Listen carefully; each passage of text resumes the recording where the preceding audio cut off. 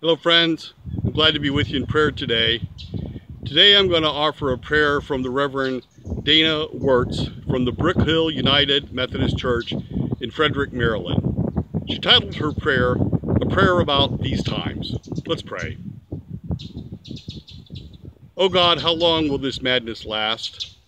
We are surrounded on all sides by our enemies, fear, despair, anger, and grief. Our plans are crushed or postponed until further notice. Our calendars are emptied of our must-dos. Our companions have become images and voices on screens. This invisible terror lurks on the hugs of love, the breath of friends, and the constant panic alerts from our devices. But then we remember that you are our shield and our strong tower. You are the lifter of our heads and the light that makes our way clear. We take small steps, holding your outstretched, germ-free hand. We cannot hold the hands of others yet. We cannot hold each other in prayerful love, walking together with courage the way before us, as our enemies fall one by one until life breathes easy again. Then like eagles, we will soar, not zoom. Then we will join the joyful parade of those who go to your holy house and lift the roof with hallelujahs and feast without cares at your table. Amen and amen. Friends, our reading for today comes from the book of Ephesians, from the 6th chapter, verses 10 through 18. Finally, be strong in the Lord and in the strength of his power.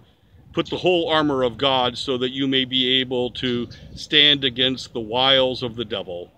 For our struggle is not against enemies of blood and flesh, but against the rulers, against the authorities, against the cosmic powers of his present darkness, against the spiritual forces of evil in the heavenly places. Therefore take up the whole armor of God, so that you may be able to withstand on that evil day, and having done everything to stand firm.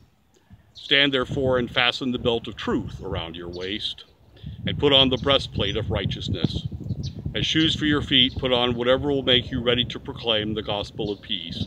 And with all of these, take the shield of faith, with which you will be able to quench all the flaming arrows of the evil one. Take the helmet of salvation and the sword of the Spirit, which is the word of God.